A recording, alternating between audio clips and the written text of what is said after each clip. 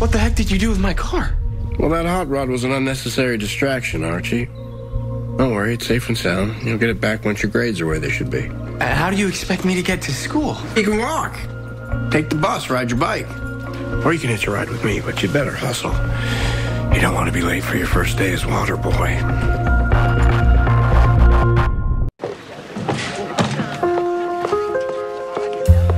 Well, are you wearing them?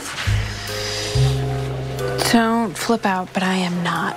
Betty, how will you ever get used to lace panties if you don't wear them every day? No, I know, but there's gym class later today, and I didn't want people to see me wearing them and think that I was some kind of nymphomaniac. Yet another word invented by men who want to gaslight women. Anyway, now that I'm your new wing woman, I've been thinking. It's time we found you a man who can appreciate what an incredible, powerful, beautiful knockout you are. So now that you and Kevin are no more, who do you have your eye on? There is someone, actually. Don't be coy. Who's the lucky duck? It's Archie. Yes, Archie is a teen dreamboat, isn't he?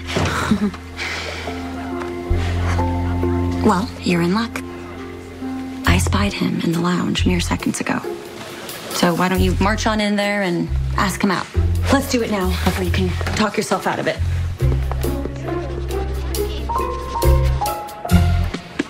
Hi, Archie.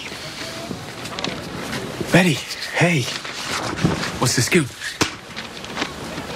The scoop is... Do you maybe want to go to the movies with me? The movies?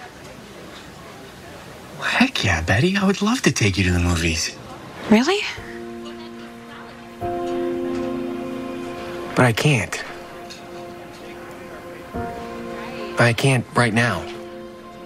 It's my Uncle Frank. He's been a real pain in the ass. He's got me on a trip for biscuits, making me the team water boy.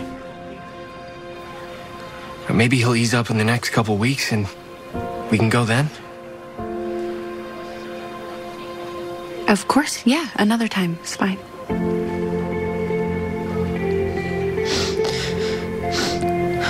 At least he was nice enough to come up with an excuse. Or it's the truth. And you just need to let Archie work out his family strife for a bit. Say, why don't we nab ourselves a couple of good time boys and go on a double date? With who? Isn't there an all-boys private school down the lane? You mean Stonewall Prep? Adore private school boys. So sexually frustrated. So easy to torment and manipulate.